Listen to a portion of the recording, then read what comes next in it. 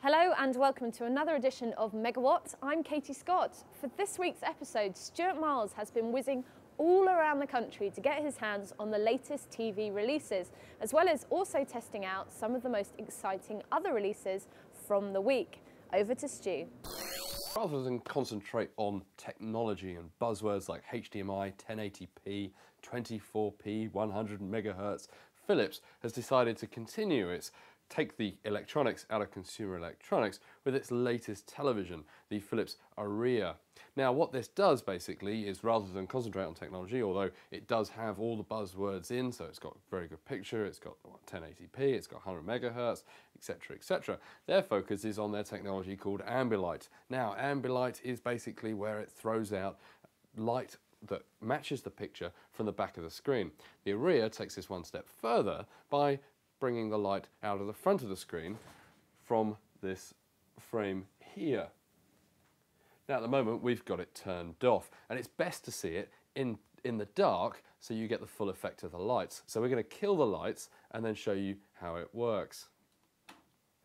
So at the moment it's turned off. Now if I turn it on, you'll see that the screen has already automatically lit up and the picture manages to match the pictures on the screen. So it's green here, for example, to match the green of the hill. It's blue up here because this is predominantly sky. And if I press play, you'll see that it changes according to the picture. Oh, Ben, don't worry. Very much green because there's a lot of green on the screen. And here, a really good scene is where it's green down here and the sky is very blue. And to show you how, again, we turn it off, we turn it back on.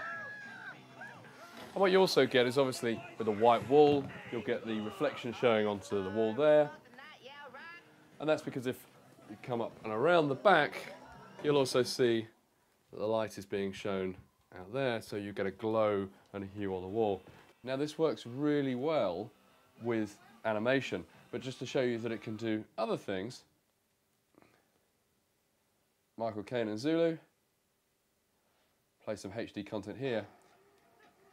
Now as you can see, it's slightly dull. You've got the red of the jacket appearing up here, some fires appearing, so all of a sudden this is becoming very orange. And it's flickering away as the image changes. Now the colour's shifted, it's very much blue at the top. Let's pause it for 2 seconds. We've had this for about 2 weeks at home, and admittedly when we first got it in, it was like, get that fairground ride out of my house straight away. However, having watched it for 2 weeks, we've sort of come used to it. It's not as offensive as we first thought it would be, and the light showing sort of makes the picture look bigger, even though you haven't got a bigger screen. Don't forget, this might be a rather large frame, but the image itself is only 42 inches. The best way to probably describe it is very much like a subwoofer, in that once you first have it, you realise that there's lots of bass, there's lots of boom, it's all very exciting, but then you soon realise that you don't really notice that much because you just get used to it. And then you go around to a friend's house and they don't have a subwoofer on their TV and you're like, where's that bass gone? Why isn't it there? And I think that would probably be very much the same for the Philips Aurea and the Ambilight technology.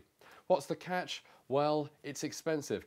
£3,000 expensive, and if you compare that to a regular 42-inch television, you're probably looking at about £1,000 premium, if not more, for the light show fantastic, and that is the Philips Aurea. It might be a bit left field from your average camera or television, but this is Samsung's latest vacuum cleaner, the Sensio range. The idea is it's super quiet, super eco-friendly. Eco-friendly because when ratings for vacuum cleaners come in 2009, this is going to be an A grade. Super silent because it's on already. Yes, that's right, while I've been talking, we've been able to do some hoovering in the background without you really hearing it. Why would you want that? Well, the idea from Samsung, say, is that mum or dad, being the modern world that we live in, will be able to do the hoovering while the other one watches the football and not disturb the rest of the house. But have they sort of given up power for the silence? Well, it appears no, because as that proves, it's pretty powerful suck. Available £169 in the summer, that's the Samsung Sensio.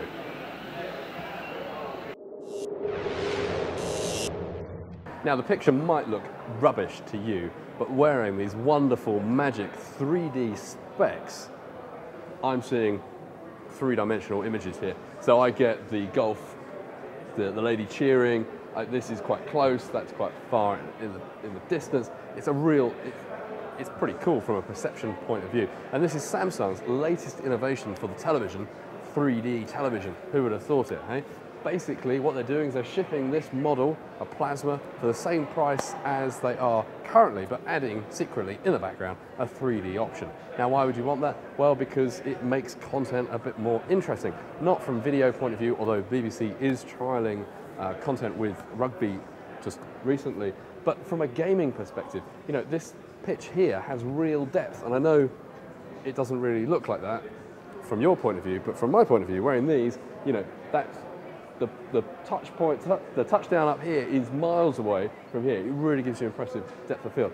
How much is it going to cost? Well, the TV is the same price as we said. To get the little dongle on the top and the glasses, it's about £100, and there are about 30 games, mostly by the look of it from EA, and it's available now. The Polaroid Pogo, Polaroid on the go, get it, is basically the company's digital 21st century replacement for the Polaroid picture that used to have to shake or not shake depending on who you spoke to.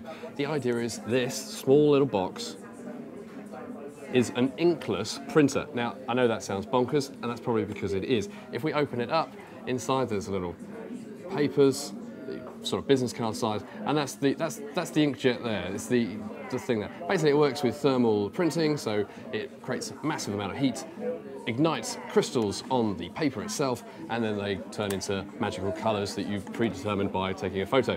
Now, the great thing is, as well as this is Bluetooth enabled, it comes with a battery that's capable of printing 15 photos, and all you have to do is take your mobile phone with Bluetooth, press the button. So we're going to go options, we're going to go send, we're going to go Bluetooth. You can see here, just so we can show that we're not cheating, we press the send button, so that's initializing, it's printing, and then what happens is transmitting through the air the excitement of Bluetooth that it is, and eventually we should, it started blinking at us, we should start seeing some action coming out the other end.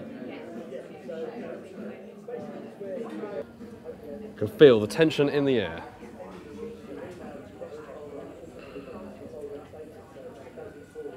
Now the whole process takes about a minute from camera to printer. There's a PixBridge option, so if you want to connect your digital camera in so you don't have to use the mobile phone. And it's all pretty neat at the end of the day. It's portable, cool. The photos themselves come in packs of 10. They cost $2.99, which is a tiny bit expensive. It's about 30p a print, but you do get the portability to boot. There we go, it's dry, it works, and the best thing about it is each of the pictures have, if I can get the sticky back off the back, are stickers, so you can slap them anywhere, and that's it, and that's the Polaroid Pogo inkless printer. Toshiba might have launched a load of new televisions, however, the thing that's caught our eye the most is this concept design. Now, ignore the frame completely. What you're looking at is the picture.